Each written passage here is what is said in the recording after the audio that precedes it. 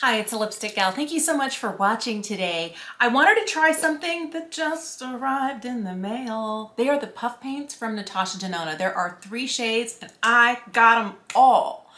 I don't have any lipstick on or cheek products on because I wanted to try all of these on for you and just give you my initial first impression.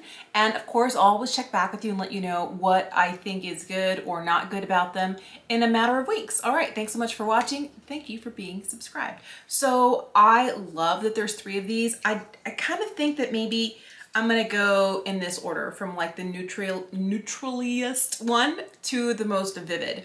And these are supposed to be a serum blush that are buildable, pigmented. They have skin-loving qualities to them so that you have kind of hydrated, glowy looking skin. This shade here is called Tan. Everyone's coming out with the serum blush, a glowy blush. Ooh, look at the applicator.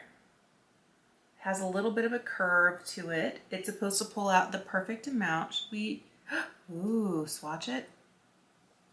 Look at that, that's pretty. All right, so cross your fingers, let's do this. I wanna know what this blends like with just my fingers. Oh, very nicely.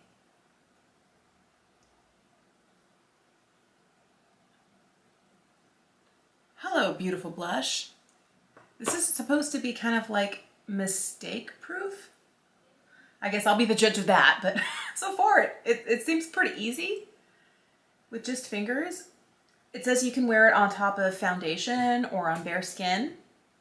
Oh, very pretty. I really haven't tried a lot of the serum blushes out there. I know that there is a new serum blush from ColourPop. My favorite one is the one from M. I use that fairly regularly on light makeup days where I'm not wearing foundation, I'm not wearing powder, I just need a little bit of hydrated glow. And it definitely is a little bit more, it has a little bit more hydration feeling to it. This doesn't feel dry, but it dries down.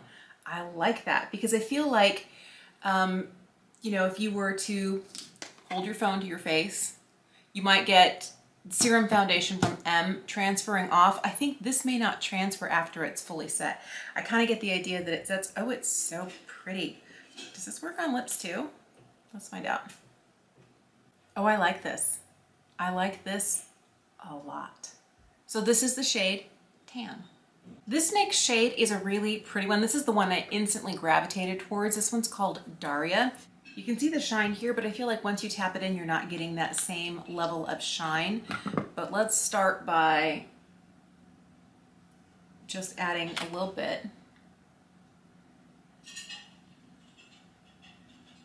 This is my type of color where it's kind of like a peachy coral. It's not too, you know, cheeks on fire. It's not too sunburnt, but it's very, oh, so pretty. I definitely feel like you can't really overdo this. I frequently end up in clown territory. I'm not gonna tell you that I don't. I do love kind of like that sunburnt cheek look, but this is gorgeous. Hello. Hello, Natasha Denona. I see you, I like what you're doing. Let's put a little bit of this on the lips as well. And I think instead of just using this to straight this way, I'm gonna put them on the back of my hand and I'll use my finger. I love how easy these are to blend. They just kind of, I feel like these are gonna be great for however you wanna wear them. I've been putting them over just a light layer of foundation and a little bit of powder, and I don't feel like they're picking up what's underneath. I'm not wearing like a really heavy, full glam sort of, you know, base today. It's very much just to cover up the redness that I have on my cheeks and a little bit of powder to set it. So it works well over a powdered face. The other thing that I like so far is that with my fingers, I can do the majority of blending, and you can also just use a damp sponge, and that works beautifully as well too.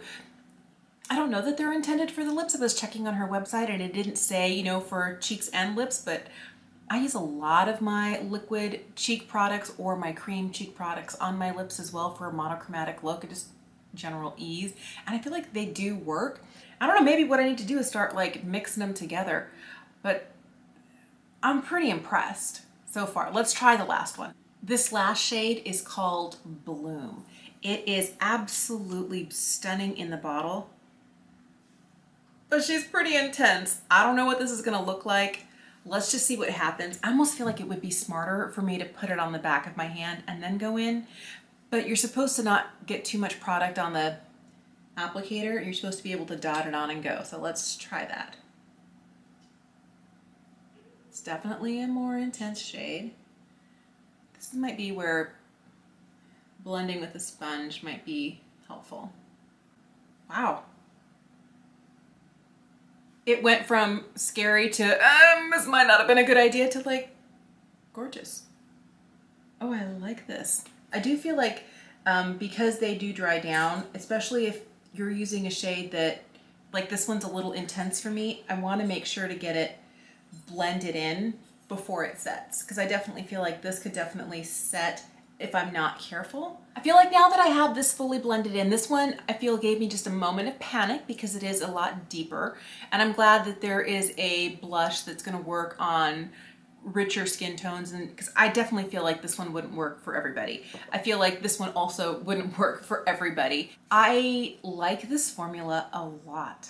I don't know, I'm kind of stuck between these two as my faves, but I could definitely see myself like concocting like all three of these, like mixing them together, or maybe, you know, like these two together, or these two together, maybe even these two together, like however, and creating like my own personalized color on the back of my hand and then tapping it on.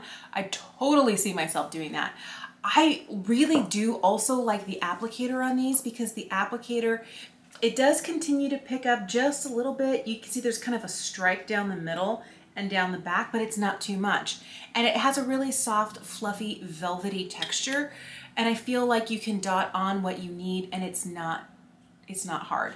The other thing is, I feel like they blend really easily. Okay, so first impression, 2 thumbs way up. Totally love this. I guess 2 thumbs way up. I think these are great. I like how easy they were to blend. I like how skin-like they look. I like that they don't feel sticky or tacky, or they don't look overly glowy. Let's just throw a little highlight on because we can. Just reaching for my RMS Living Luminizer.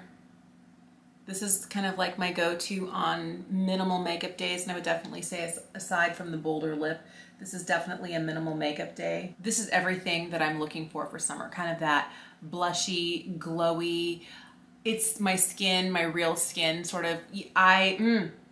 These are gonna go into high rotation instantaneously. I really like these. I am curious how long they wear.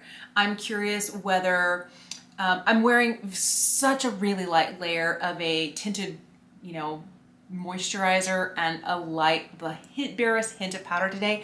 I wonder how these work when I have like corrector, concealer, you know, matte foundation, a powder, maybe 2 or 3 different powders, and then this, I don't know.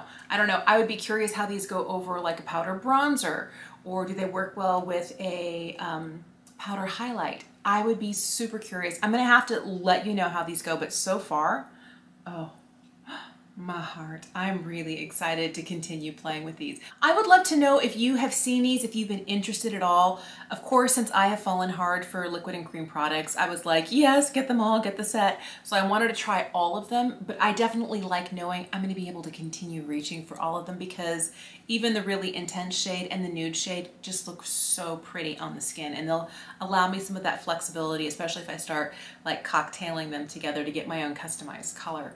Let me know if you've seen these, if you've been curious about them. Also, let me know if you have a favorite blush shade.